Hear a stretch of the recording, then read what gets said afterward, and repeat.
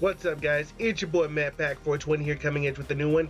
And today, we were talking about this fuddy-duddy old man, Neil Young.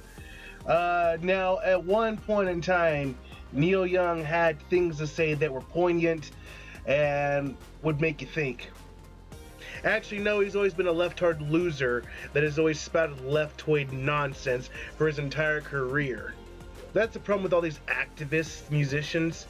And all activists are just closet racists that are, have guilty consciences. Take Bono, for example. The guy gives all these charities and spouts all these activism causes, climate change, all this horse shit. But in actuality, he is literally the world's biggest shit. My little crap has accomplished many things, but he could never shed the fact that he was really a number two. So he spent his life trying to be number one in everything. That's why he's able to do so much, try to help so many people, but still seem like such a piece of shit. Neil Young, on the other hand, hasn't done or said anything relevant for since the 90s.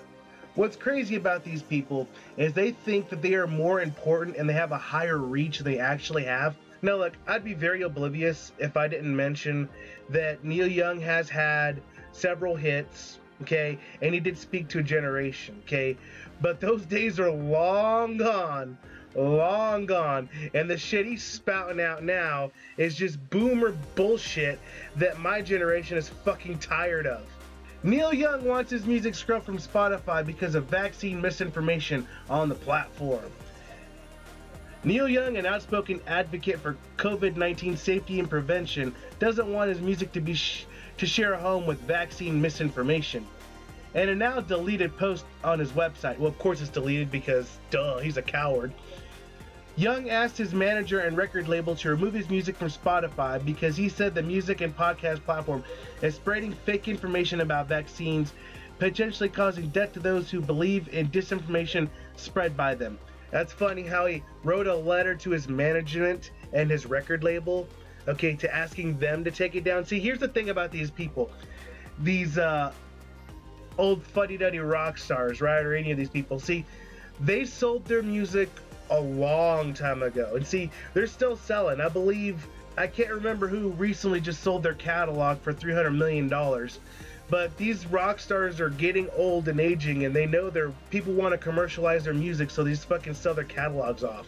They're the lucky ones to even own their catalogs. There are people that don't even own a single fucking song, even though they slave away all day, every day, making music for these fucking corporations. But Neil Young doesn't actually have any power, okay?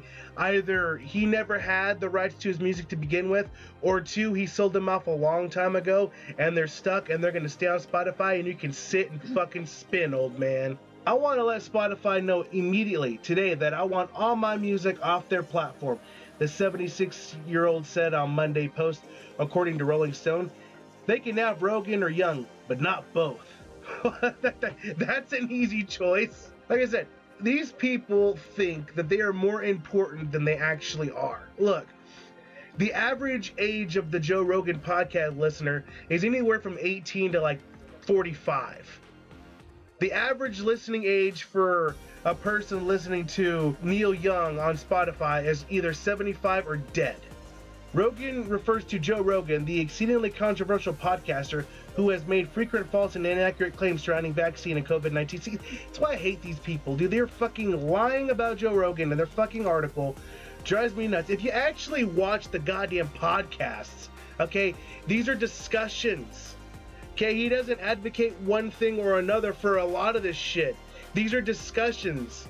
He has Dr. Malone on there, the guy who invented the mRNA vaccines. For 30 minutes, they wax poetic on how vaccines have been a fantastic, tool for humankind and has eradicated diseases and so on and so forth. And they're right. Vaccines have done that, okay? But then they also go on to criticize Big Pharma and how they medicate everything, okay? Does the opioid crisis ring a bell? Okay?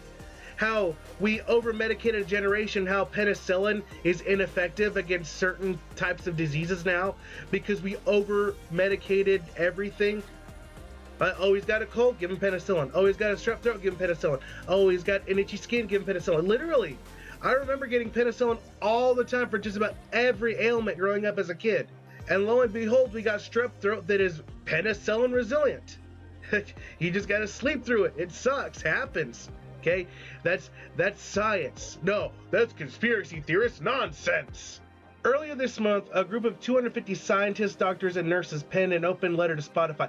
Yeah, and if you actually research these people, they're all lobbyists, former medical aides, and former people that are now advocating for all kinds of bullshit. They're lobbyists, okay? They're government tools.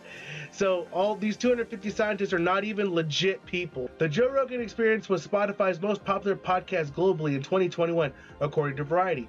It became a Spotify exclusive in 2020 when Rogan signed a multi-year exclusive licensing deal with the streaming service thought to be worth more than $100 million, the Wall Street Journal reported at the time. CNN has reached Young's management, his publicist, and Warner and Spotify for comment.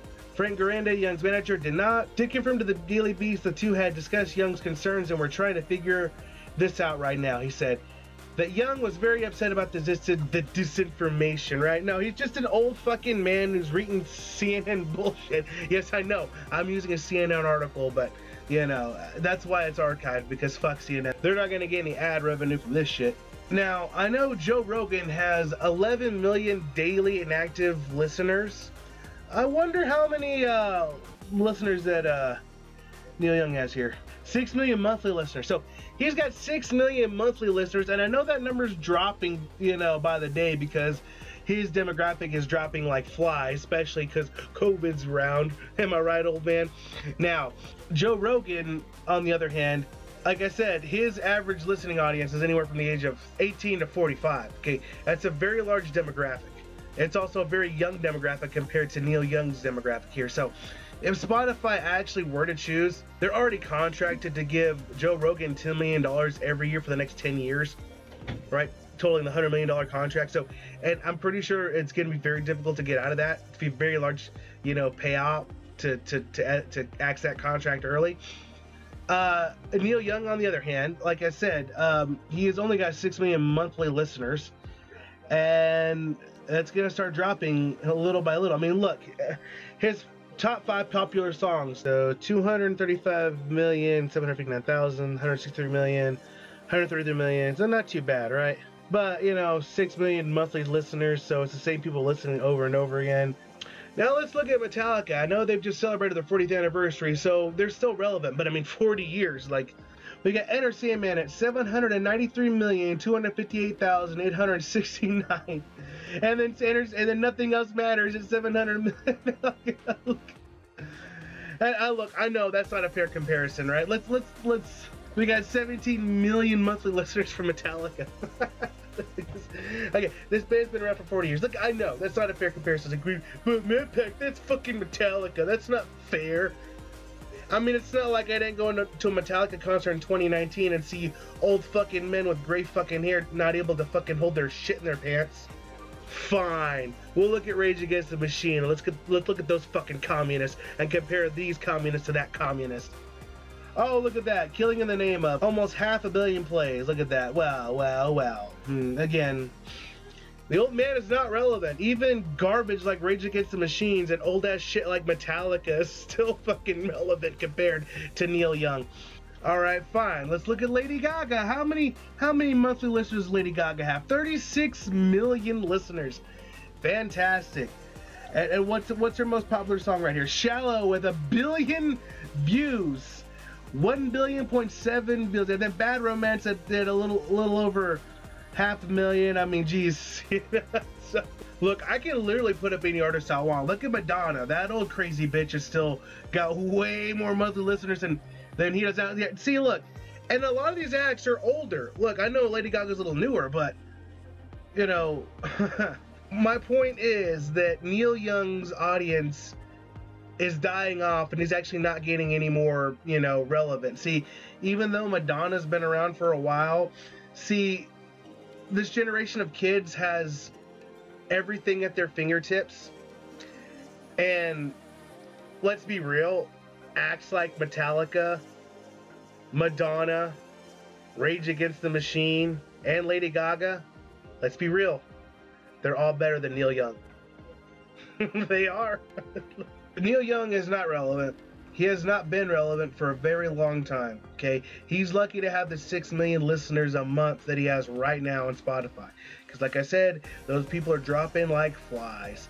And if you're really going to offer an ultimatum to Spotify, the choice is clear, okay?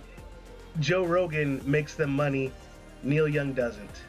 Anyway, that's all I got for you guys today. If you like what you see, like what you hear, go and like, share, subscribe. Follow me on Twitter, Gab, Minds, and Getter. All that in the description. I'll catch you guys in the next one. Deuces.